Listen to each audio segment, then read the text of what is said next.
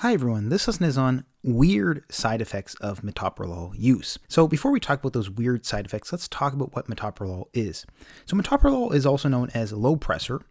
It is a medication used to reduce blood pressure and heart rate.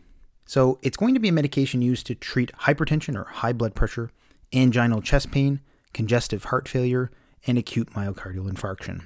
So metoprolol is a beta blocker, so it blocks beta adrenergic receptors, and more specifically, it blocks cardiac beta-1 receptors.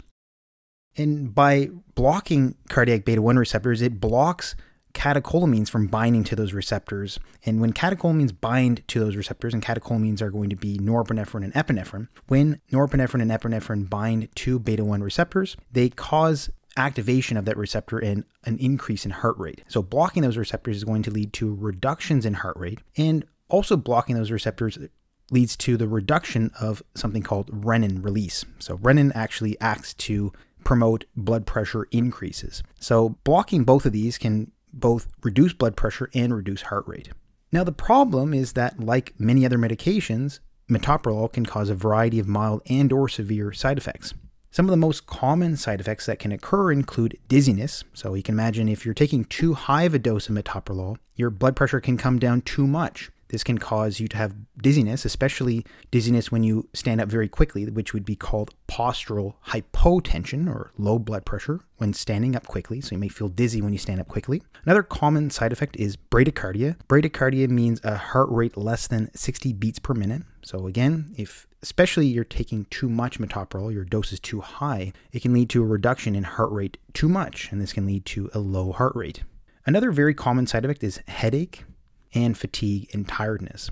So if you want more information on the most common side effects of metoprolol use, please check out my lesson on the side effects of metoprolol. But in this lesson, we're talking about the weird side effects, the more atypical ones, the ones that we don't think about when we use metoprolol, and they're going to be more rare. Let's first talk about some of the more common ones, and we're going to break it down into categories. The first category is going to be dermatological or skin findings.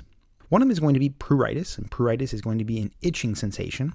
This itching sensation can be generalized, so it can be on different parts of the body, and it occurs in roughly 5% of patients. And then a rash may occur in some other patients. So a skin rash may occur, may look something like this.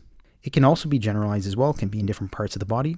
And this too affects up to 5% of patients. So these side effects are not that uncommon, but they are some side effects we may not think about when we take metoprolol. The next category of weird side effects of metoprolol use is gastrointestinal side effects. So one is going to be diarrhea. So diarrhea can occur with metoprolol use. Diarrhea is going to be a loose stool or higher frequency of bowel movements. This also occurs in 5% of patients as well.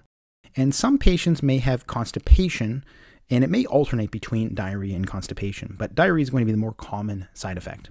Another one is going to be nausea.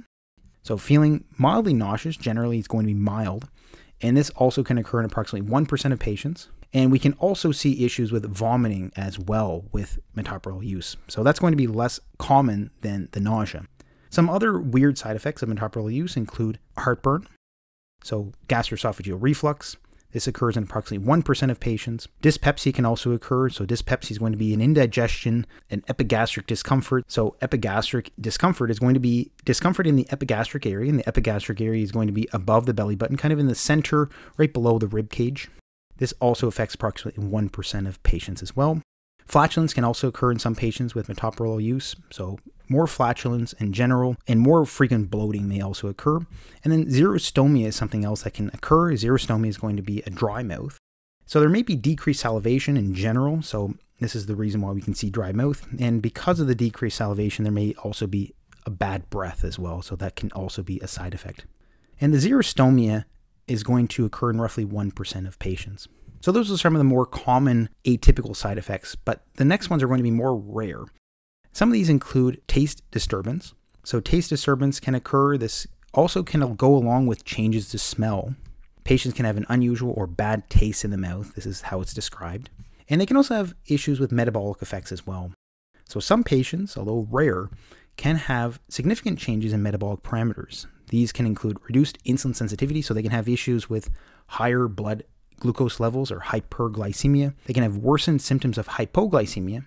So if they have a tendency to become hypoglycemic or have low blood glucose levels, they can have symptoms that are worse or prolonged. So they can have hypoglycemia symptoms that are worse than before. So metoprolol seems to affect glucose regulation in some way. There can also be issues with decreased HDL levels. So HDL cholesterol levels can be decreased, and there can also be increased triglyceride levels in some patients as well. Let's move on to the psychological side effects. These include depression. So depression-like symptoms, it's not going to be a major depressive disorder because it's caused by a medication. So the condition here is going to be a depression due to metoprolol, not going to be a major depressive disorder in its own right. What we can see here is a low mood, low energy, and irritability. This can occur in more patients in general. 5% of patients can be affected. Anxiety can also occur as well. So having anxiety and nervousness have been reported. So feeling a little shaky, jittery, feeling a bit anxious can occur with people on metoprolol. And this would be something that was reported post-marketing. Some patients have also described having hallucinations. So hallucinations, again, are a post-marketing report.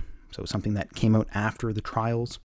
So the hallucinations can be either seeing or hearing things that aren't there. These are going to be often mild hallucinations, but they can occur in some patients. Other psychological effects can occur with metoprolol use. These include confusion in some patients, issues with short-term memory, speech disturbances, so issues with slow speech or disrupted speech, or issues with speaking in general. So all these can occur with patients on metoprolol as well, but again, very rare. Let's talk about some neurological side effects of metoprolol use. These include visual disturbances. So a wide variety of visual disturbances have been reported with metoprolol use. Again, all very rare, but they can all be things that can occur in some patients. These include blurry vision, double vision, altered color perception, having light halos, so having halos around lights when you're looking at a light, loss of vision in some patients, so maybe mild or transient loss of vision, decreased night vision, photosensitivity, and tunnel vision. Paresthesias have also been noted as well in some patients. So paresthesias are going to be numbness and tingling sensations in different parts of the body. So most of the time it's going to be in the hands and the feet. Exacerbation of Raynaud's phenomenon has also been noted in some patients. So if they have an underlying Raynaud's, which is going to be a vascular disorder involving excessive vasoconstriction of blood vessels in the hand upon exposure to a trigger, maybe cold or some other trigger. If they have an underlying Raynaud's, taking metoprolol may actually exacerbate these Raynaud attacks. So they can have these extreme constrictions of blood vessels in the hand that can lead to something that looks like this, which can then eventually recover and become bluish in coloration. So this goes through a particular cycle. If you want more information on Raynaud's, please check out my full lesson on that topic. And cold extremities have also been noted as a side effect as well. So hands and feet can have cold intolerance or feel colder. This occurs in 1% of patients. A lot of this has to do with the effect of metoprolol on beta receptors. So although it's more selective to cardiac beta 1 receptors, it can also block beta receptors in other locations, leading to issues with smooth muscle relaxation. So this is the reason why we can see these particular side effects. And there are many other weird and atypical side effects of metoprolol use. We won't get into all of them. These are some of the major ones in this lesson, but some other ones I want to briefly mention here include the following. Cardiac-related symptoms like chest pain and jugular venous distension. There can also be issues with pulmonary-related symptoms like shortness of breath. There can be issues with sexual dysfunction in some patients, including decreased libido and erectile dysfunction. There can be issues with exercise intolerance, and there can also be issues with tinnitus or tinnitus, so a ringing in the ears. So those are some weird side effects of metoprolol use. If you want more information on the most common side effects of metoprolol use, please check out my lesson on that topic. And if you haven't already, please like and subscribe for more lessons like this one. Thanks so much for watching, and hope to see you next time.